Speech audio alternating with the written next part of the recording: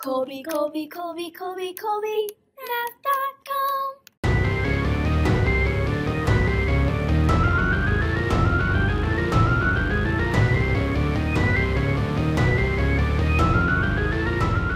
The methods we've been using for finding greatest common factor and least common multiple can also be helpful in many types of word problems. So you're practicing 5 examples of this on the assignment tonight, and the practice we did in class should help. Your first step would be to first recognize that this is one of those type of problems, and whether it's asking you to find a greatest common factor or least common multiple depending on the wording of the problem, what it's asking you to do.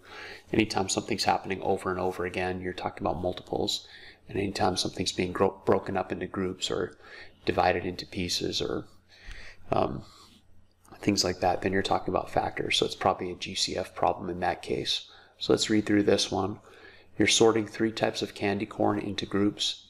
You have 60 pieces of chocolate candy corn, 72 candy corn pumpkins, and I'm going to label these 60 here, 72 here, and 36 original candy corn. There can only be one type of candy corn in each group, and each group must have the same number of candy corn. What is the largest number of candy corn that can be in each group? As soon as they start talking about taking all these numbers of candy corn and grouping them, we're dividing them into groups. And I start thinking about factors. And as soon as I see this question where it says the largest number of candy corn in each group, then that's the greatest common factor, the greatest factor shared by all 3 of these numbers. And then, once we've got that all set up, we'll use the Venn diagram to interpret how to answer all of these questions. But first, let's find the GCF by using our Venn diagram model. 60 is 2 30s, 30 is 2 15s, and 15 is 3 5s. 72 is 2 36s, 36 is 2 18s, 18 is 2 9s, and 9 is 3 times 3. 36 is 2 18s, and 18 is 2 9s, and 9 is 3 times 3. Making a triple Venn diagram for 60, 72, and 36, and keeping in mind something we talked about in class, that for these word problems it's helpful to not only label the circles in your Venn diagram with the number, but also what they represent. So this 60 is the chocolate candy corn, the 72 is the pumpkin candy corn, and the 36 are the original types of candy corn. They all share a common factor of 2, so I'll put a 2 in the intersection of all 3. They also all share another common factor, a prime factor of 2, so another 2. And is there a 3? There is a 3 in each one also. So I'll also place a 3 in the intersection of all 3. Now 60 has a 5, but none of the other ones have a 5, so I'll put that in the 60 only section. I see that the 72 and 36 still have a common prime factor of 3, so that will go in the intersection of 72 and 36 right here.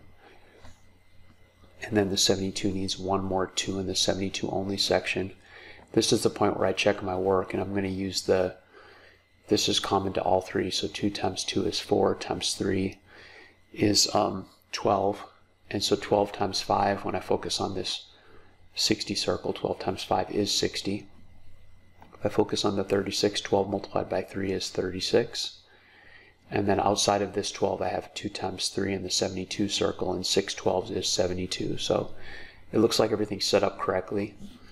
And we already talked about we're finding the greatest common factor to solve this problem. So why don't you, during the pause, see if you remember how to use the Venn diagram to find the greatest common factor. And then use not only that greatest common factor, but also your Venn diagram to interpret the answers to these 2 questions. Do that during the pause and then come back and check your work. Paused. The greatest common factor is the product of the prime factors in the union of the Venn diagram. So in our Venn diagram, 2 times 2 times 3, which is 12. And so that's the largest number of candy corn that can be in each group. 12 candy corn per group. the answer to the first question. And then how many groups will you make? This question's a bit tougher, but we can still use the Venn diagram to answer this question because the 12 is right here.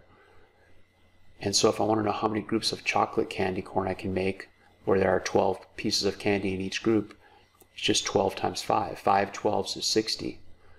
5 12s is 60, so I have 5 groups of chocolate candy corn. For the original, 3 12s is 36. So 3 groups of original candy corn. And then for the pumpkin, 6 12s, 2 times 3 is 6, 6 12s is 72. So the number of groups would be 5 and 3 and 6. Or 14 groups total. So this is the answer to the first question, and this is the answer to the second question. I hope that helped with the assignment. I'll see you in the morning.